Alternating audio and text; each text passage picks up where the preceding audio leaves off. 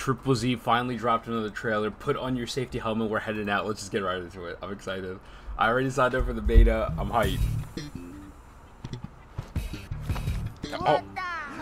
Oh, great heavens. Okay. Dude, the colors. Yeah, there's Vash.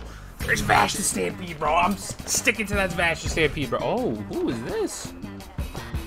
Oh my god, the furry. This looks so dope.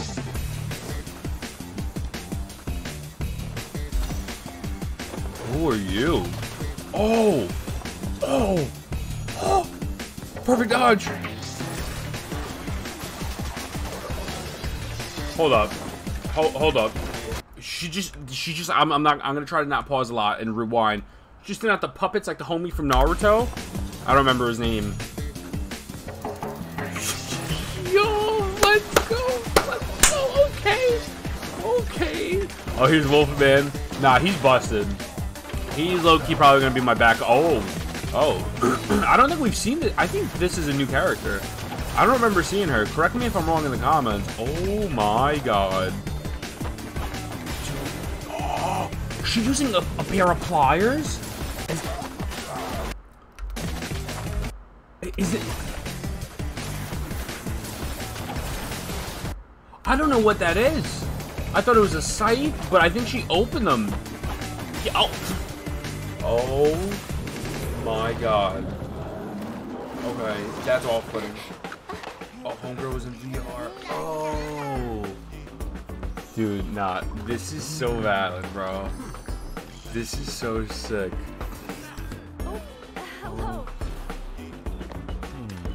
All set. I'm so excited. I'm so excited. Our client this time is Bellabog Industries? What trouble have they gotten into? Oh! Oh my god! Oh my god! Oh my god! Wait a second, did you say Bellabog Industries? What Our client this time is Bellabog Industries? Oh my god. Yo. They just said Bellabog Industries. Oh, we got. trouble have they gotten into? I gotta keep watching. I'm like 95% sure they're talking about Bellabog from Star Rail. I can't see what other Bellabog they're talking about. Unless I really drop the ball and it's something completely different.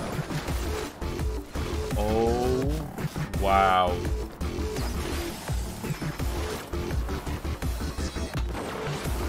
Dude.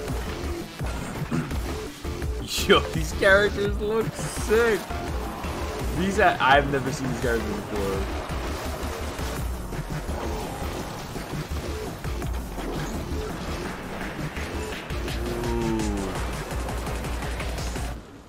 I don't even know what this is.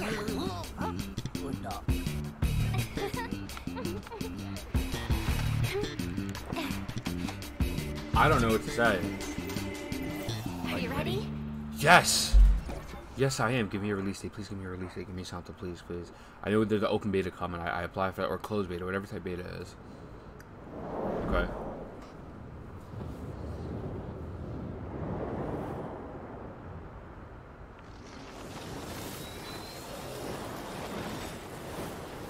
Oh my god! Oh! What is that? Yo, this is going to be their best video game.